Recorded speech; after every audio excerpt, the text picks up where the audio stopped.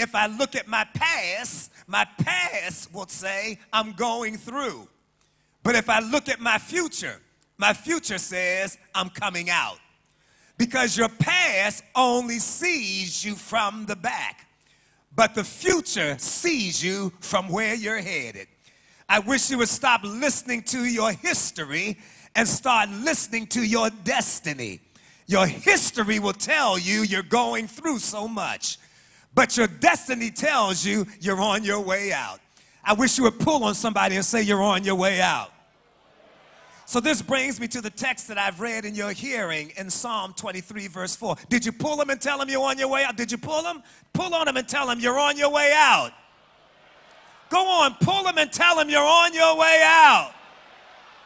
Now listen, don't you understand? Did you pull them? Just kind of, you know, man, come here, let me pull you for a second, man. I'm telling you, you're on your way out, man. Did you hear what I said? Now, you know why I had to tell him that?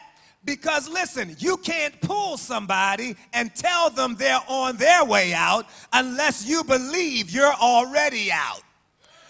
Because you can only prophesy from where you are. Pull them and tell them you're on your...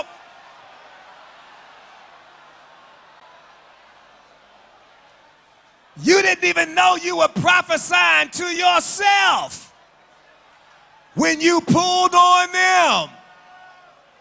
Glory be to God. I said glory be to God. Glory be to God. Tell somebody I'm already out. I'm already.